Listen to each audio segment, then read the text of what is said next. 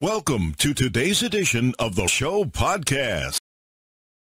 No one seems to be wanting to make decisive decisions. Kangana on lockdown speculations. With the second wave of coronavirus taking over the country, Maharashtra has been facing an intense situation as the state has been reporting the maximum number of COVID cases. And while the cases have been on a significant rise, there have been speculations about a lockdown in the state. And while there have been reports that Maharashtra might witness a complete lockdown, Kangana Ranaut has shared her views on the lockdown. The actress took to microblogging site Twitter and asked about the current lockdown scenario.